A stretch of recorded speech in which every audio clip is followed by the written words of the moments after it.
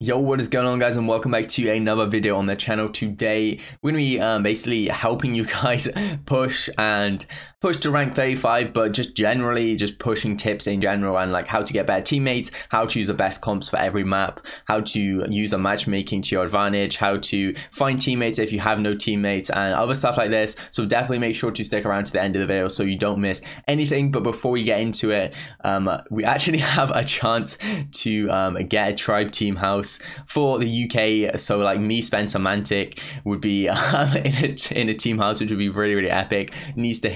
The tweet needs to hit 10,000 retweets. So if you're watching, make sure to go and retweet it. It'd be super epic if we could do that. Every retweet helps, so definitely make sure to go and check that out in the top of the description. That'd be so epic if we could hit that. But yeah, let's get into the video. Okay, so starting off, then we're gonna be talking a little bit about matchmaking, because matchmaking is one of the most important things. Normally when you're pushing high, you're gonna spend 80 to 90% of your time actually looking at a spinning star in the middle of your screen instead of actually playing the game, and this is known as matchmaking.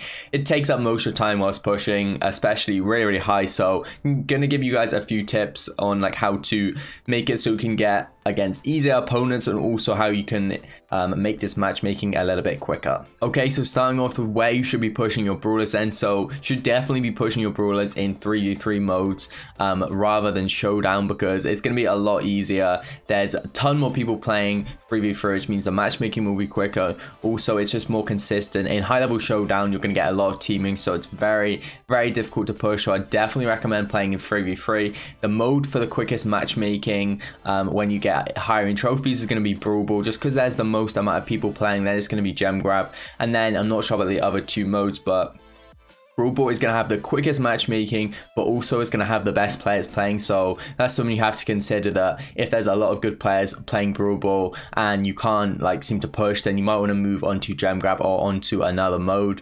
But yeah, Brawl Ball has normally all the top players playing because there's the quickest matchmaking, and obviously they want to push quicker, so they're going to be trying to get this quicker matchmaking to push trophies a little bit easier. So they actually recently changed how matchmaking works, so you can now only face the same player once every 24 hours, even if they have two different teammates.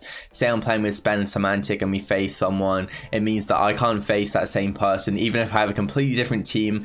I'm not sure if this works in Showdown. I'm guessing it does work in Showdown as well, but it basically means two things really: that matchmaking is going to be a lot longer, but also that it's going to be easier, because once you face a team, you're not going to face them again. So say if you're playing like a full team of sweats, a full team of pro players that you don't want to be playing on ladder, it means that you're only going to face them once every 24 hours, which is going to help you being able to push. And you can also use this to your advantage, where basically if you have say a really high brawler like a 1.2k surgery trying to get to rank 35, you say you've got a 1k Gale that you don't mind as much losing about, you can go onto the mode and then you can play your Gale, say, and get rid of all the good teams basically, so that when you play your Surge, it's going to be a lower matchmaking and just against easier opponents, so you have a better chance of winning. And then yeah, you can tilt less, and it's going to be a lot easier to push. So the next thing I wanted to talk about is how to find better players to play with, because obviously I realized that I'm very fortunate and have the greatest selection of players to play with at any time. So yeah, you guys obviously are going to struggle finding players, so I'm going to help you out with this. So when I started playing the game,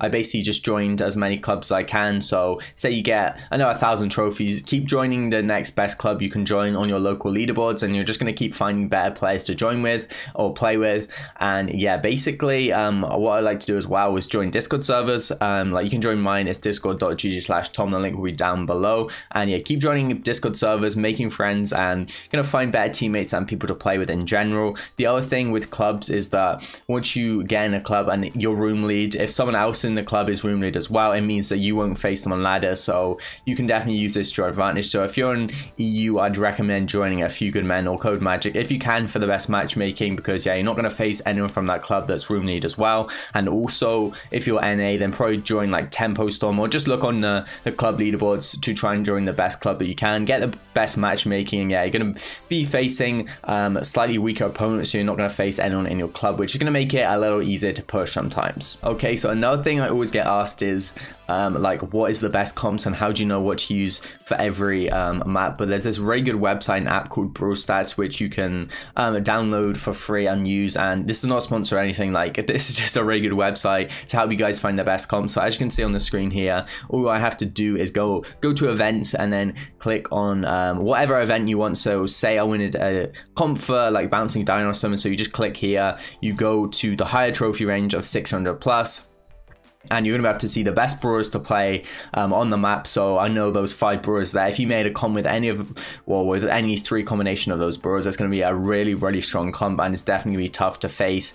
And as you can see, it even shows you the comps with the highest win rate. You can see 84% win rate with that comp, which is kind of insane.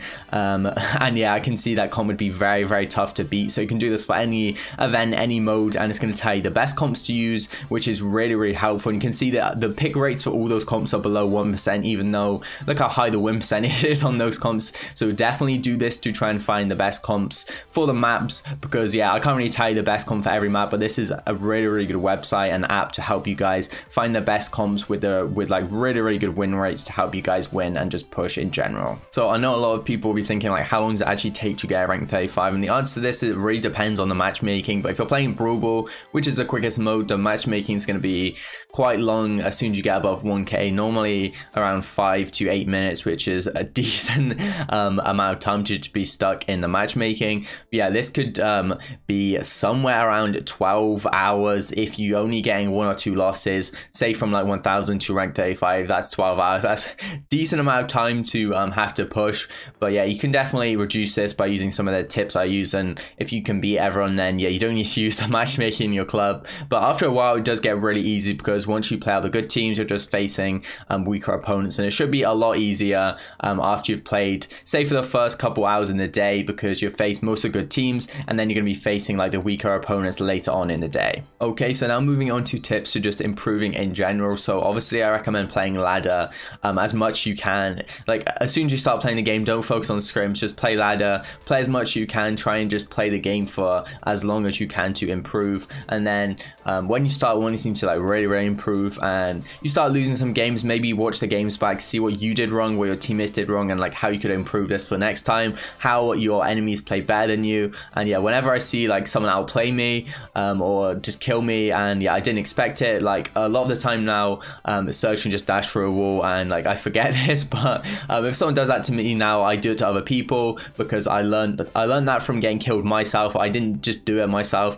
I got learned from getting killed by like getting dashed through a wall, say from a Surge gadget, and now I use this on other people, because people just don't expect it. It's a new mechanic, and yeah, people don't expect you can just dash through a wall. So definitely look at the way that other players outplay you and do this to other players, and it'll definitely help you improve. And finally then, so you should be using the right star power for every brawler. If you don't know what star power to use, then make sure to check out one of my recent videos. I did a video on what star power you should use for every single brawler in the game, so definitely check that out. And another thing is matchups. Matchups are really important. So one of the best comps right now is, for example, like Surge, Gale, and Mr. P. So Mr. P is going to be good against the weaker brawlers like Spike, whereas Surge and Gale are going to be good against the tankier brawlers like, say, your Franks and your Bulls. So make sure you have the right matchups, because this is really going to help you out, and it's definitely worth, say, like swapping sides at the start to get a better matchup, especially with Surge, because his super is so important. You really want Surge to be against the tanks and just a brawler that he can get his super off easily,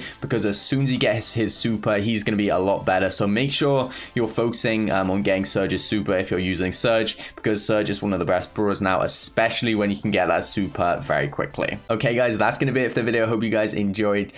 As I said, make sure to check out that tweet and go and retweet it, because if you're not going to do it for us to help us get a team out, then do it to prove Pat wrong, because he thinks that we won't get 10k retweets on the tweet. So definitely go and help out, because if everyone watching right now went and retweeted it, we could probably get it, which would be so epic. So yeah, definitely go and do that. And obviously I hope you guys enjoyed the video. It's pretty difficult to make a video like this to help you guys, but yeah, I tried to include as many things as possible, like how to find better teammates, how to improve your matchmaking, and also how to find the best comps for every map. And I'll leave a link to Brawl Stars down below, because it's a really good website and app which will really help you guys get the best comps for every map. But apart from that, I really hope you guys enjoyed the video. If you did, make sure to leave a like and subscribe. But apart from that, thanks for watching, and I'll see you guys next time. Peace.